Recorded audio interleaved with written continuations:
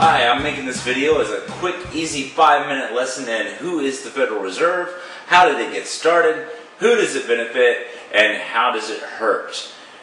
These quick and easy topics will be through before you know it, so sit back and enjoy the show. First, it's important to realize that the Federal Reserve is actually a company. It is, as they say, as federal as Federal Express. You need to kind of wrap your head around that before we get started. If you need to, you can Wikipedia that or look it up in your encyclopedia. In 1913, Woodrow Wilson signed into law the Federal Reserve Act. Now, this act didn't actually mean that he created the Federal Reserve as a government entity. He just gave a banking system the right to take over our money creation process, as well as the power to set interest rates for all of our banks. A bank that has this sort of power is called a central bank. Here is what Thomas Jefferson had to say about central banks. The central bank is an institution of the most deadly hostility existing against the principles and form of our Constitution. I am the enemy to all banks discounting bills or notes for anything but coin. If the American people allow private banks to control the issuance of their currency, first by inflation and then by deflation, the banks and corporations that will grow up around them will deprive the people of all their property until their children wake up homeless on the continents their fathers conquered. Let me try to make this even easier to understand in terms of what is going on here. Our government uses this private bank, the Fed, to issue new currency to us. Congress writes a treasury bill, gives that to the Fed, who then requests the Treasury Department that they print the money, and then the Fed in turn charges us interest on this money. I laugh. I have to. So we gave them the right to charge us interest on the money that they print for us. That is our money.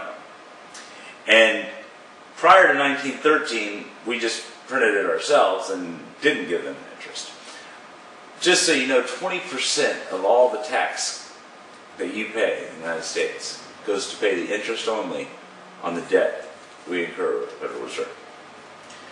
Now let's make this even simpler. If you went to a financial advisor and said, what can I do to improve my financial situation?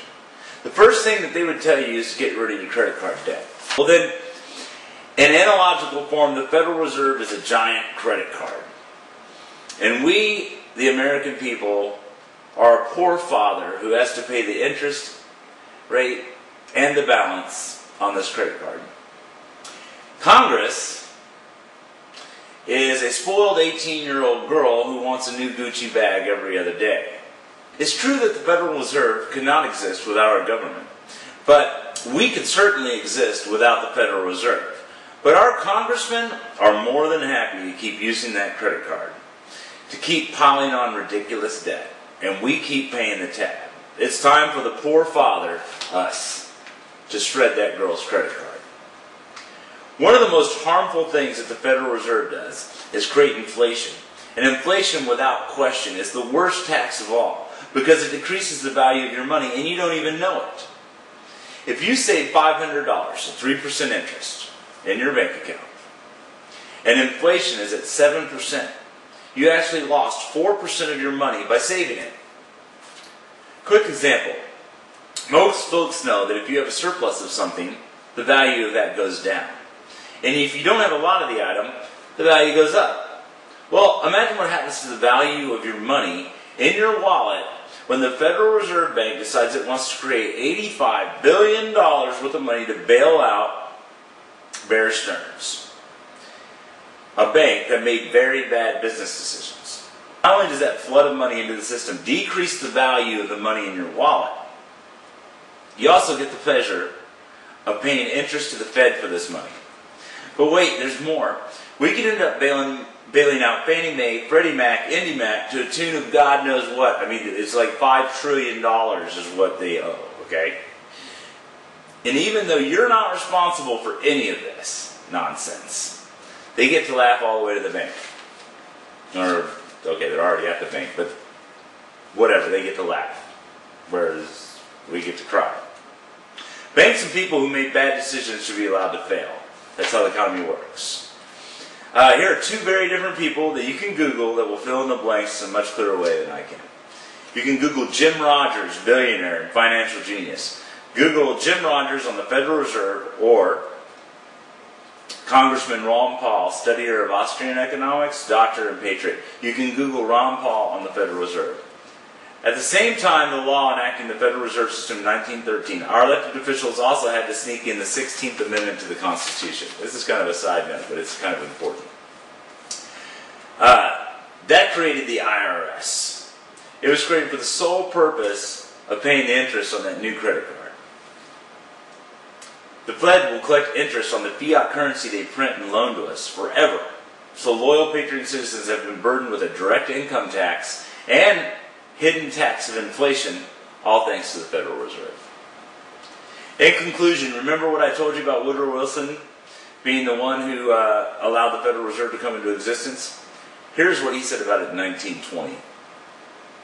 I am a most unhappy man. I have unwittingly ruined my country. A great industrial nation is controlled by its system of credit. Our system of credit is concentrated. The growth of the nation, therefore, and all our activities in the hands of a few men. We have come to be one of the worst ruled and one of the most completely controlled and dominated governments in the civilized world. No longer a government by free opinion, no longer a government by conviction and the vote of the majority, but a government by the opinion of dress of a small group of dominant men. If you have felt that this video has been helpful and enlightening and want to help me, you can. The next time you or your organization need t-shirts or promotion items, go to clearsky24.com and buy some t-shirts. Or, I have a local favorite running for Congress. If you could swing by his website, KC for Congress, and donate $10 or whatever you can, that would be fantastic. KCforcongress.org. We need to take Congress back, and we can do that one representative at a time.